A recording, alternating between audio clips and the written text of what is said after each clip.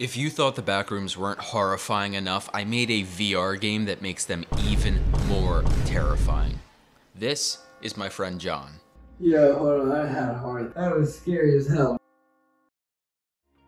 Now, the Backrooms are made up of thousands of levels, but according to this wiki, the level you're most likely to find yourself in is the lobby. It exists in non-Euclidean space, meaning you can run for hours and still find yourself in the exact same spot. I figured out a really cool way to code this that will completely freak out the players, which I'll explain in a minute, but to start, I had to begin by laying out the geometry. Now, all the rooms of this level contain the same mono yellow wallpaper with overhead fluorescent lights that emit a buzzing sound. I set all these up and then added a bunch of post-processing to really make the lights pop. The only thing that was bothering me was that the carpet was a little too dark, so I channeled my inner FaZe clan and just pulled the rug out to replace with a lighter tone.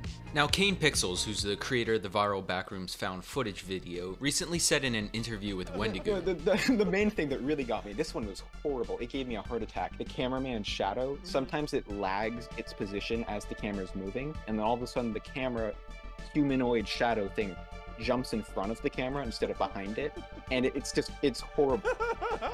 I wanted to try to recreate this feeling of dread that there's something right behind you, so I added some audio sources behind the player that follow him around, and then I wrote a script to occasionally play footstep sounds on them. But there is not actually anything behind them, we're just doing a bit of gaslighting. Now, if the player does figure this out, we're going to turn up the heat a little bit by playing a breathing sound effect immediately behind them. But what if the player gets smart and realizes that there's not actually anything following them? Are you sure about that? But back to that non-Euclidean space. I set up portals so that when the player walks through, it teleports them to another location. I then set up cameras at the exits of each portal and render what they see on a fake screen behind the starting one. Then, I matched the camera's position with the player's to completely hide where the portal is. And at this point, you have no idea where it starts and where it ends. So, for example, here you see our broken chair. You can walk through, and then you see the broken chair, then you walk through. I also intentionally kept the portals pretty close to each other, so there's this brief moment where the player can actually see a little movement. It seems to move in time with the player, and that's because it's actually you, which just adds to the mind games a little bit more. And just to increase the horror factor a little bit, I added a collider that when the player walks through it, it sends a signal. And this signal tells an entity it's time to spawn. But it'll disappear if you get too close. Now, remember when I allegedly said it was going to be VR? Yeah, good thing I definitely know how to do that. 13 hours of Unity tutorials later, but now I have a pretty good understanding of all the packages that I need, so I got our first mechanic implemented. Now, instead of having to press buttons to move like a total loser, you now swing your arms. And the faster you swing your arms, the faster the player moves.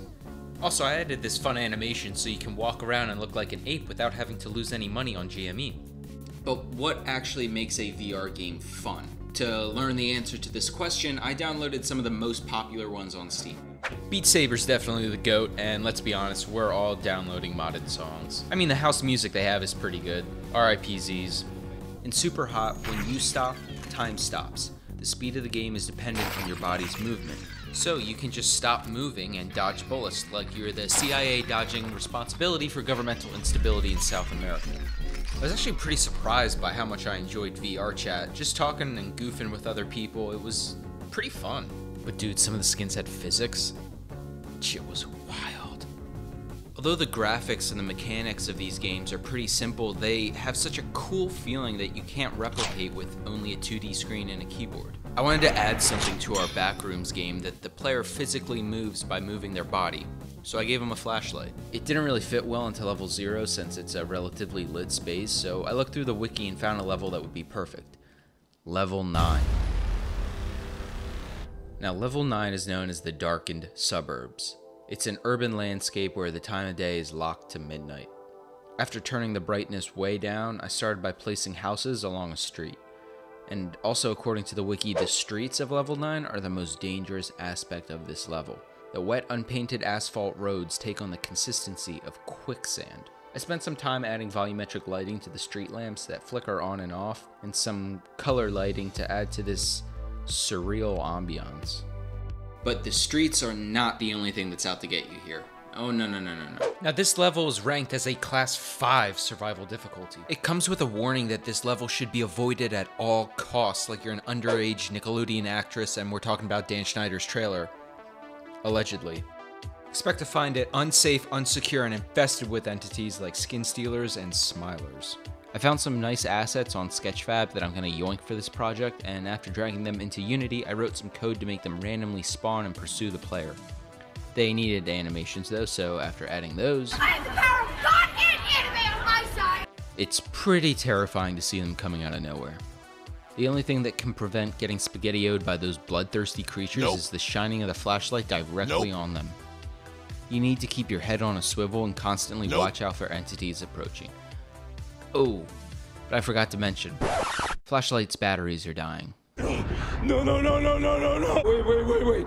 So I wrote some code that gives the light a chance to start working again each time you give it a shake. Nope. It's kind of a neat mechanic that involves some sort of bodily movement instead of just pressing a button to turn it back on.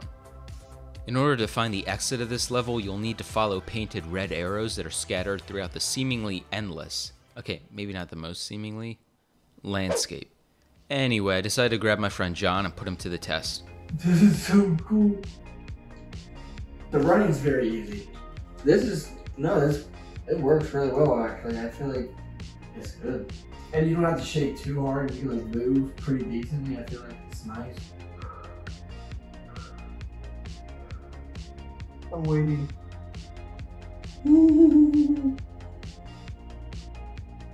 Oh shit!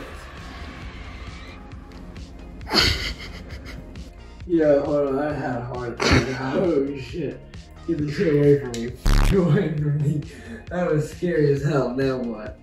That's the first one, and then like footsteps, and it gets louder, and it stops.